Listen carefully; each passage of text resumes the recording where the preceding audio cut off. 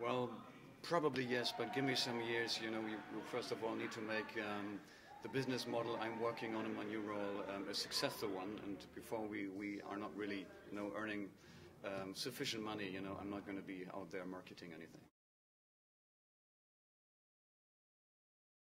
I'm already missing it. I'm sure some of the old contacts will remain, but yes. But I have different kind of customers right now, which is real customers and politicians, for instance. So completely new target groups in the utility universe. But that's exactly what I was looking at. So to find a real new challenge.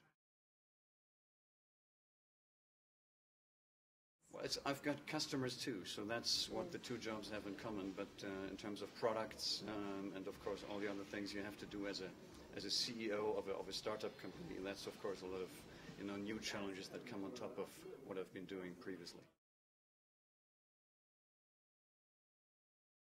I would say the most important point is to have a great team and spend a lot of time on developing the team. Choose the right people and let them do a lot of stuff independently.